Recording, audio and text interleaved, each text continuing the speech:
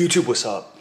Mike, 8 o'clock in the morning. Don't mind the hair, because we don't really like get ready like that. But welcome to the first official, I've probably said it a million times, I might be the only fitness YouTuber that's never really done a full day of eating. Now, I can't talk that good right now. I've had no caffeine in my system. It's 8:30, I got up about 7. I've been banging out on the laptop for about an hour. We got another hour or so. And what that looks like for me is upkeep with emails, looking at kind of like marketing stuff for the gym, what needs to be pushed, promoted, classes, memberships, etc., and a lot of clothing. So a lot of communication with the logistics and the timing and just upkeep on what's going on with the apparel. So the newest drop will be like November-ish, hopefully, is the goal, you know. And again, it's all on me to get that timing right, and I'm trying not to mess everything up. But the hair's messed up because it's straight to the laptop, then a little caffeine, sometimes it's coffee. Today we got a Monster, 9 carb, we're not counting that. So right now I'm in a diet break, but I'm still gonna eat very similar foods I did that when I was cutting. If you guys haven't paid attention, I lost about 60 pounds over the last year or so, year and a half. Dieting really hard for the last couple months. So right now, I'm in a little bit of a chill phase. I'm gonna eat a lot of the same foods, but maybe replace some of the chicken and turkey with a little red meat. Maybe on a weekend, I might have a burrito, or I'm gonna let a cookie slide, or whatever it might be. So I'm not gonna be as toit as I was when I was straight cutting. Cardio is actually up a little bit because I got a little more carbs in me. I got some energy. But generally the training's the same and diet's just a little bit more relaxed. So come along with me. Normally I have coffee, but we're getting a little bit late start to the day. Non-training day today, rest day, just cardio and abs probably. I'm gonna head to the gym in a bit, check in with the squad.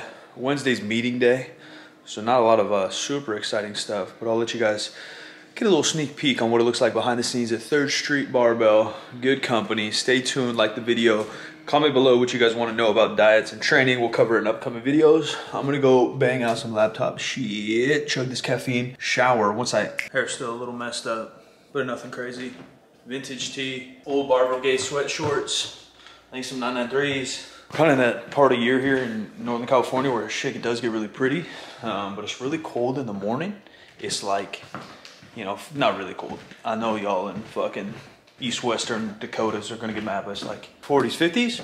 You need a hoodie, but it's gonna be 80 or 90 degrees later. So, you know, I go hoodie on the way into work, on the way to the gym, and take it off after. We need to go grocery shopping after we handle some business. So it's meeting day. Typically I have like a content style meeting, which is kind of wrapped into marketing. I have a group meeting, so a whole team meeting, which is all gym staff, everybody involved. And then we have kind of a training meeting, which right now is me and Avi, our lead trainer at the gym. And then I'll probably go grocery shopping, which leads me to point number 1 is we all know diet, right? Diet means the food we're putting in our fucking bodies. When I talk about cutting, I'm talking about burning fat. I don't care what anyone says. It's about calorie deficit. Say whatever the hell you want. It's simply about burning more calories than we eat in a day, and doing that for a very long period of time while training hard, high intensity, high volumes, relative, will maintain our muscle and strength best we can. Someone asked about how do you maintain strength during a cut, and who's calling me? The hell's calling me this early? Stop calling me. So that's calorie deficits, right? And that's the basics. That's what we all gotta know. But beyond that, and I think this is the whole, you know, holistic approach to this bullshit, is about habits and strategies. So let's talk about keto and carnivore and intermittent fasting and all these things. I consider those diet strategies, nutritional strategies. And I don't know if this has been talked about in this way, but that's how I see things. So what strategy fits best for how I feel? You know, and that matters physically, emotionally, spiritually. I do kind of intermittent fast. I don't eat breakfast, right? It's going on 9:30, 10 o'clock. I might have a protein bar when we get to the gym, but I don't eat breakfast because it slows me down mentally. I like caffeine, and I like to feel light in my tum-tum and light in my brain, and that's how I schmob through all my logistical work, right? And on that holistic approach, that's how I organize my entire day. What work or what things, what activities do I need to do at what time? How do I schedule them to make me feel and perform my best? And that doesn't mean how many deadlift reps I do, although that matters. It means how do I emotionally am the happiest? How am I feeling the best, and how can I give the most to those around me? How can I be in the best mood and the best productivity with each business and each step that I take. And so that's how I plan my days. And that's why early mornings, 7 to 9, even before I started vlogging, I was totally by myself. Totally by myself, in my head, just me and some caffeine, working through the work that I actually don't enjoy. You know, the emails and the counting numbers and the talking to people that don't want to do their work and checking up on everybody and everything. I don't enjoy that. I'm not a good boss. I like to think I'm a decent leader, but I'm not a good boss. So I take most of my energy in the beginning of the day to do that. Kind of like how we do our workouts, right? We do the big barbell compound movements first because that takes the most physical and mental energy. And then we go do our calf raises. Or then we go do our biceps and we go do our abs. So that's how I organize my day. Meetings and stuff are kind of middle ground for me because I got to be a boss and I don't love doing that. So that's kind of middle of the day. And then end of the day is the easy stuff for me. We're going to go grocery shopping. I'm going to do a shopping haul, which again goes to the habits. Building habits, eating the same thing every day, finding foods that you enjoy, that you can eat every day that fit your, you know, your cut or your bulk or whatever it is. Nutritional strategy wise, finding what kind of strategies. Again, the intermittent fasting. I don't eat all day. I don't eat until like a big meal until 2 or 3. Then I'll get protein in throughout the day. 2 or 3 big meals at the end of the day. Just protein bar in the morning to get a little protein, a little synthesis going to make sure I'm nice and jacked. Oh, I'm gonna try a new recipe. I'll cook like 1 or 2 meals that I normally do to show y'all how I eat. Real basic, quick, easy, still like high protein, low carb, low fat. And then we're gonna try 1 new recipe today. I had some protein oat deals, overnight oat deals at this coffee shop, and it straight up changed my life. I've seen them and they sound good, but I never cooked it. And so now we're gonna make our own, probably some, you know, berries, a little chocolate chip, protein oats, when we go to the store. I probably won't film in the store. I don't wanna get yelled at. Maybe a little bit, but then we'll do a grocery haul. Let's get it. Not sponsored, probably should be the best protein bar, hands down, ever made by any human ever. I'll eat like a body, what's a builder, climb bar, builder bar, and I'll eat the old school Metrics big ass 1000 bar. But other than that, Bear Bell is the only bar I eat. And this cashew, whatever one's a banger. Not absolutely the best, but not the worst, right? 8 fat, 20 carb, 20 protein. When I'm dieting, that's pretty high fat actually. Like when I'm dieting, I'm only getting like 20, 30, 40 grams of fat a day depending on the carbs. But now again, we're not as worried. But the rest of the day when I'm getting my protein sources, I just try to get things that are super low fat. That's why we're eating turkey, chicken the rest of the day. All right, dude, 2 breakfast foods. 1, when you get to go crazy, what's your breakfast? And then 1, when you're trying to be like powerlifter kid, what's your breakfast? I think both would just be chicken and waffles, bro. Dude, that's not healthy. I don't care, bro. Oh, you mean like trying to diet? Yeah. When you're trying to be, when you're thinking about maybe living past 40. When you're trying to maybe live past 40, what are you choosing that's not chicken and waffles? Chicken and waffles bangs. Yeah, that's what I'm saying. I'm not. Everyone's like sweet and savory, sweet and savory. That doesn't always work, but chicken and waffles it hits. Yeah, I'm not gonna lie. For a second, for like a cool year, I was doing like protein French toast. Oh. Like egg whites. And, oh, that's not bad. Yeah, if you get a little protein nutty bread and you dump it in some egg whites, and then you can find like sugar-free or low sugar syrup. Cinnamon on there? Yeah, that could bang. I got a booby pump. Oh, titty pump. Yeah, I got a tatters. Yeah, I got a tatter pump. Yatters, look at them tatters. Little baby A's. Full day of eating? Full day of eating. So that's the question, dude. Coffee cake. What, are you just stealing the vlog? So the question is, breakfast. What's your go-to if calories don't count? What's the go-to breakfast? You get anything you want under the sun. Like on the go breakfast, like I gotta work. No, this is your miracle birthday retirement. You get to just sit and eat anything. Oh my god. Damn, for some reason I'm going towards pancakes. Pancakes, eggs, and bacon. Can't go wrong with that. No, that's a hit. No, it's like very, keep it simple. How do you do your eggs? Toast. I was just thinking that. I don't like eggs.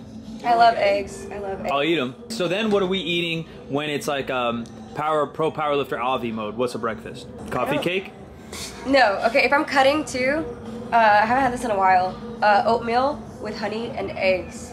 You together? You mix the eggs into the... You don't taste it, trust me, it's good. Egg whites in there? Mm-hmm. I'm making... Egg whites and like 2 egg whites and, well, 1 egg white, 1 whole egg. I'm doing overnight protes tonight for the vlog.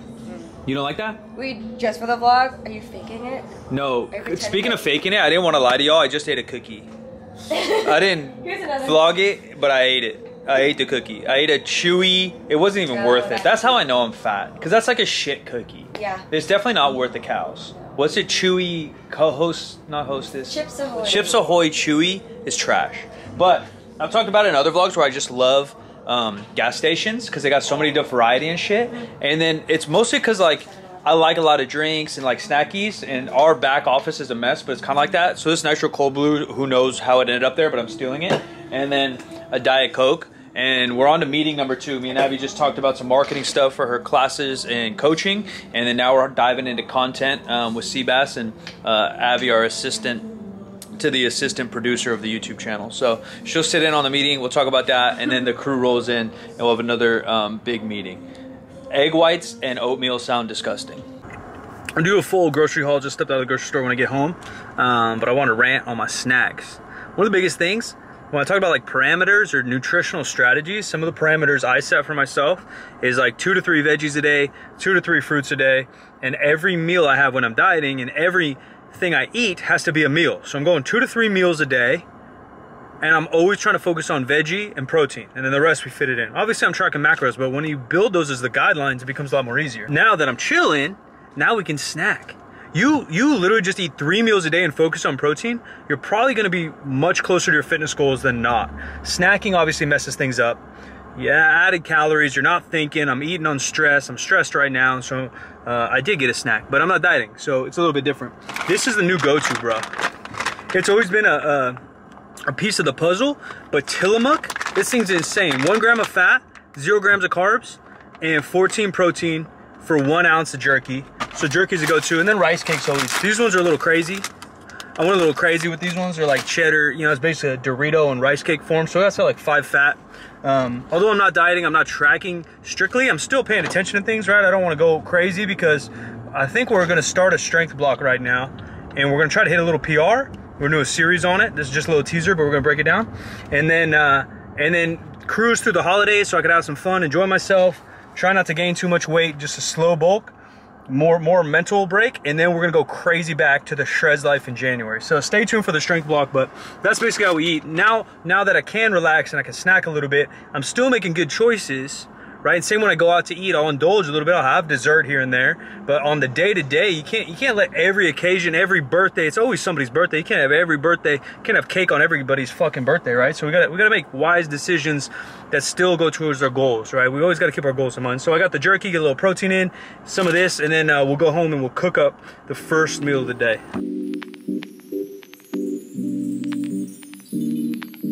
I'm absolutely starving, so I'm trying to whip through this grocery haul. Boom, 100 calorie popcorn. I ate 2 of these bags. Macros are cake, man. 2 fat, 22 carb, 3 protein. A lot of volume for the carbs you get. Basic rolled oats. That's just to make the protein overnight oats. Raspberries. Berries taste pretty good. Add them to your yogurt. Add them to your protein oats. Add them to your oats. Eat them by them damn selves. Blackberries and blueberries. More oats, ain't nothing fancy. Fairlife milk, for those that don't know, stats are insane. 0 fat, 6 carb, and 13 protein. I'm gonna drink that when I wanna drink that. I'm also gonna make the oats with it. So you make the overnight oats with a little bit of liquid. So I chose that for my liquid for extra protein. Chobani, this is literally the diet miracle. Chobani, non-fat, no sugar, nothing crazy. For 1 serving is 6 carb, 16 protein. It's a protein shake. And everyone talks about like sweet and savory, but there's like a third deal, and it's sour. It's like a sour, so it's kind of sweet. You throw some berries in here, throw a little apple in there. Sometimes I'll sprinkle some chocolate chips. Boom, shbang, easy cake. Showed you that in the car. Got another one of those to eat on. It's just a cauliflower rice with broccoli mixed in. It's a little overpriced probably for what you get, but I ate this entire bag. The entire bag's 12 carb, 6 protein. That's it. And it's so voluminous, so that's what I'm gonna have for lunch. This guy plus some elk.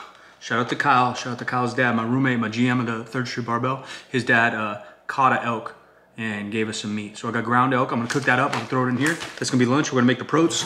The only other thing I bought that I didn't show you guys were a million different kinds of peanut butter. Cause I don't know which one I want. This is caramel peanut butter or something. That's lower fat. And then PB2, you guys probably seen, it's like a no-fat protein peanut butter. And I'm gonna make a different mixture for each protein oats. So we're gonna start right now. So all you gotta do, you do 1 cup of oatsies. That's it. I'm doing it over the sink so I don't spill, and also because it's the best place to show you guys. So there's half a cup.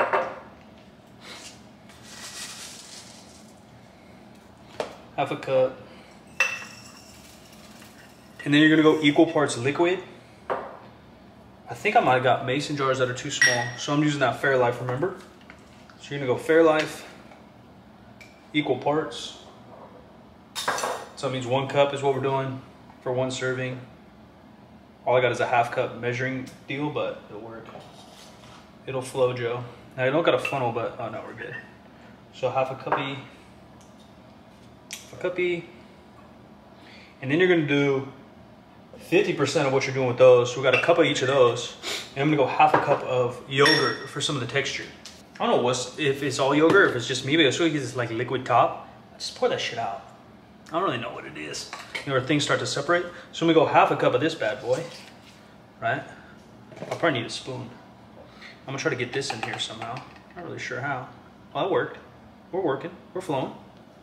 Don't judge this, dude. I ain't Emerald, I ain't a chef. And then maybe I'll save the peanut butters for when we're partying, you know?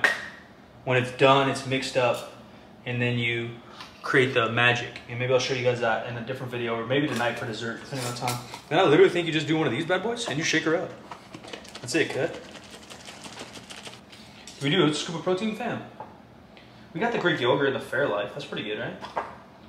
Yeah, I think that's full. So because I just got little mason jars, I'm not gonna do anything until it's done. Hopefully it doesn't expand and explode. I might have to do like smaller servings. And then I'll save the peanut butter for when we top it off. But that's it, rinse and repeat. I'm gonna make 4 of these, throw them in the fridge, and then it's time to cook this juicy boy. Holy nutrition. So I'm gonna cook this, and then mix it in with that.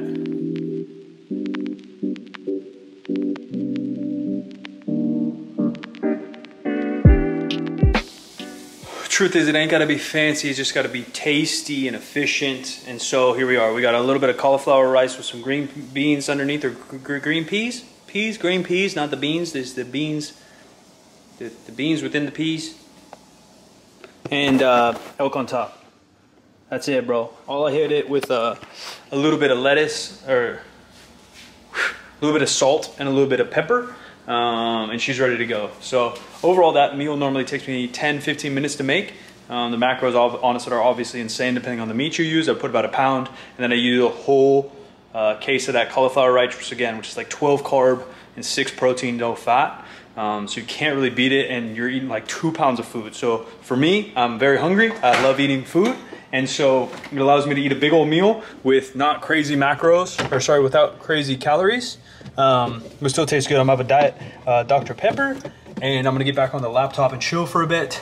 You guys are in the fridge right now. It's kind of a sick view. Look, let's see how this looks. Dude, it's like I'm a YouTuber or something.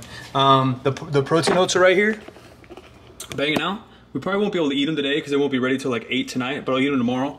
And then my next meal will probably be some kind of mixture of all this mess. But there you go. There's a little fridge fucking tour. Sauces, creamers, veggies, fruits, sodies, protein. Pretty basic. I keep it pretty empty. I'm not the guy that says like, oh, you gotta be so into moderation, and if you can't have a cookie without, you know, whatever, track your cookie. Shut up, bitch.